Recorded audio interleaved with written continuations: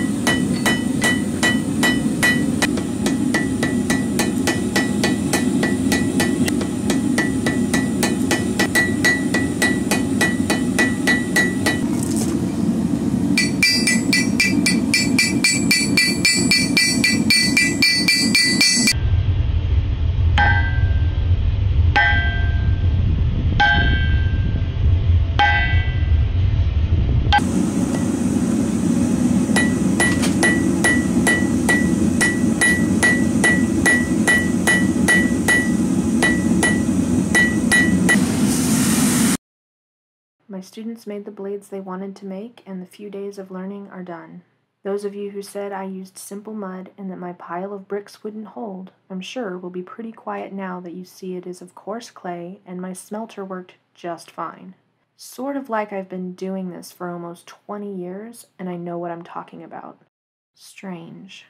Bloom steel is special to me, and I won't just teach it to anyone who has money. Knowing this brings you into a smaller circle, the master's wheel where the power of your ancestors is in the middle, and you are working closer and closer to getting their knowledge to marry with your own. The smelter is a Genesis chamber. It transmogrifies the elements. You are playing with the tools of the gods. It is said by the Greeks that fire was stolen from the Olympic gods by the Titan Prometheus and given to man. Therefore, it is the tool of the gods. We can only do so much of it, but much like Hercules was more than a man, yet less of a god, we too can do more than mortal things, even if it's only some of the time. Making steel is about the elements. These elements were made at the beginning of all things, and we are making a new compound with them.